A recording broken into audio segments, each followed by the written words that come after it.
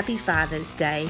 Dads are the most ordinary of men, turned by love into heroes, adventurers, storytellers, and role models.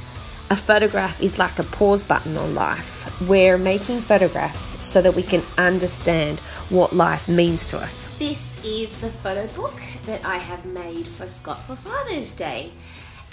We try and jam pack as much adventures and fun for Scott and Billy into the weekends, because Scott obviously works 5 or 6 days like most dads kind of do, and most mums do too. But Mother's Day I probably will do the same, but Father's Day it's Scott's turn.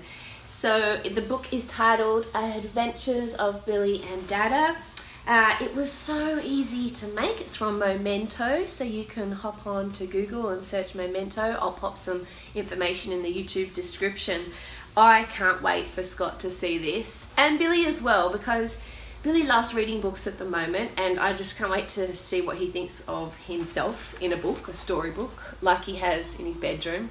The quality of these is amazing. I've chosen a linen cover, and I designed this from start to finish in about 2 hours. I designed it myself because I'm a pro, that's what I do, I'm used to it. I did very simple, 1 picture per page, keeping kind of black and whites and colours together, matching up a few images that work and create a little bit of a story. There's such a cool setting in the Memento software where you pop all your pictures in one folder, you pop it straight onto their website, press a button, and it just automatically makes a book. It's all done for you. You skim through, you go, yeah, I like that, or you can go, I want to move that picture there. It's done. I am so excited to give it to him. I love the texture of paper, that tangible feeling of turning a page. You get to spend time away from blue light technology.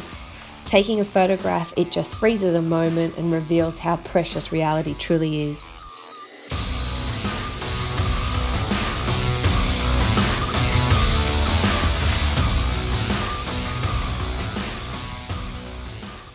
When it comes to documenting pictures, I try and keep it achievable by choosing topics. So you may have this tens of thousands of images, right? And instead of going, I want to put them all in one album or one book, that's just going to become a huge task. So let's narrow it down. I chose the topic of Father's Day to create one book to document fantastic images of Billy and Scott over the last couple of years. It's got 60 pictures in it. Printing is still the best way of future-proofing the images that we take. So I have made my archiving achievable by doing it regularly and keeping it simple. So let's think of some topics that you can choose to use to document the pictures that you've taken this year, and maybe give it as Christmas presents to your children or your spouse or your grandparents. And I think we can get this done by Christmas. If your child's had a birthday party that year, you could do a book on their birthday. I did a book of Billy's first year because he changed so much from newborn to 1. That's always a great icon to do. You could cover celebrations in a book, so Easter, Christmas, and that shows a nice progression of the year for each child.